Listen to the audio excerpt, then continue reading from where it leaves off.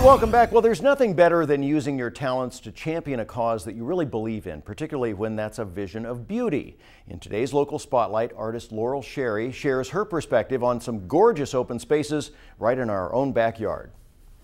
Laurel Sherrie's renditions practically explode with color. I just love nature. I love, the trees, the fields, the mountains, the ocean.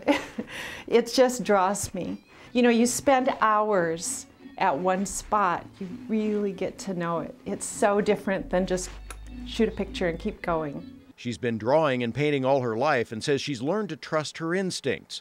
When rain kept her indoors, she started this sketch on canvas, inspired by a photo of Morro Bay.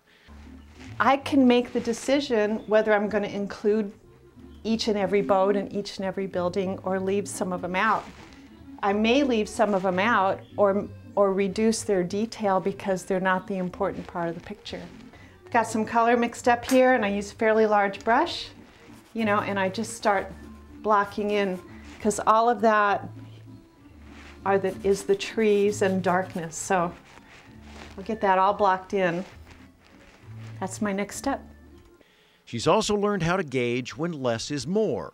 It's okay to leave it a little bit undone because you want the viewer to complete the communication. She says that communication is never really the same. In fact, she says two artists painting any given subject will come away with vastly different work. Everyone is so individual. I will go out painting with a group of painters. We'll have our easels lined up, all looking at the same scene. And when we're done, they are completely different. Which is why there's always more to see and more to do. One of my teachers said, behind every successful artist, there's 100 miles of canvas. A lot of experience there. Now, Laurel actually also teaches, and you can see her work, a show called Nature Driven Art, which is at the Land Conservancy, SLO. There are paintings of 5 of the 12 open spaces in the city of San Luis Obispo. Now, the Land Conservancy is located at 547 Marsh Street, downtown, and the show runs through the end of January. Hours are 9 to 5, Monday through Friday, and for more information, just click on the links section at ksby.com. Time right now.